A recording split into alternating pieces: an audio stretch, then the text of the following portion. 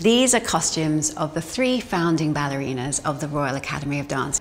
First, this is Tamara Kassavina's costume, and it's a French military style, and it would have been a solo where she would have marched around the stage holding a silver trumpet and being very proud and strong, a beautiful blue tunic.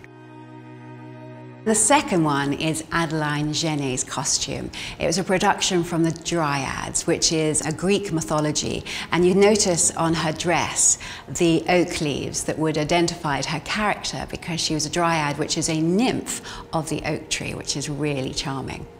And the last one is Phyllis Bedell's, which is a Victorian costume, and she would have played a young dancer in a production of the Debutantes, where she joins the opera ballet company and wins the role of the ballerina.